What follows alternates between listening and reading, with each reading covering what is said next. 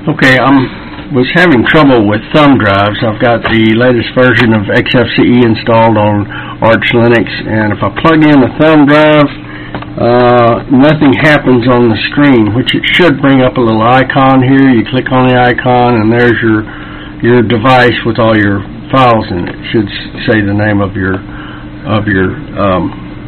USB device. But this doesn't seem to work right now, so I found an easy solution is just to install SpaceFM.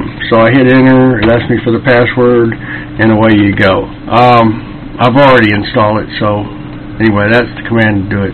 sudo pacman pacman dash capital S SpaceFM, and it installs. And then after it installs, what you end up with is under System, you'll see SpaceFM.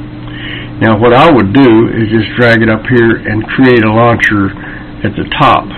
You see what I mean?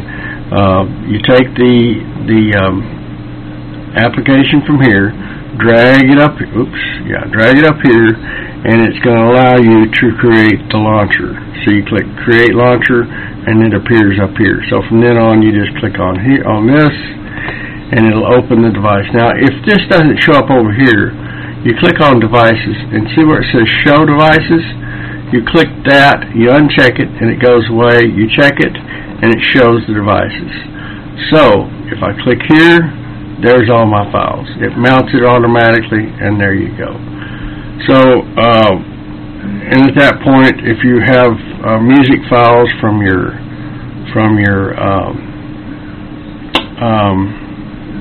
hard drive, you bring up that file manager in any way you want to, and just copy them over there.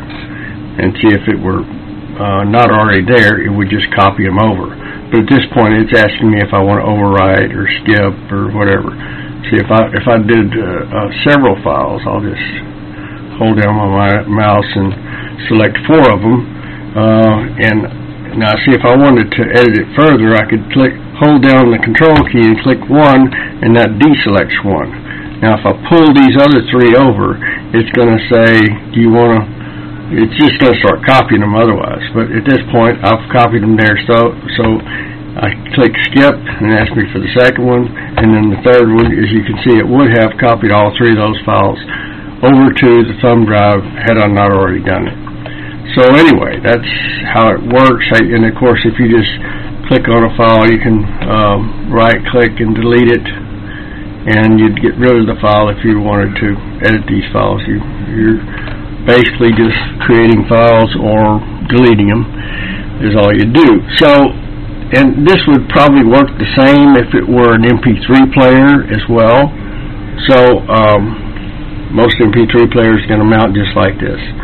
So, when you're done, though, you would want to right-click on this device over here and unmount. Either remove, eject, or unmount. Both of them are going to do the same thing.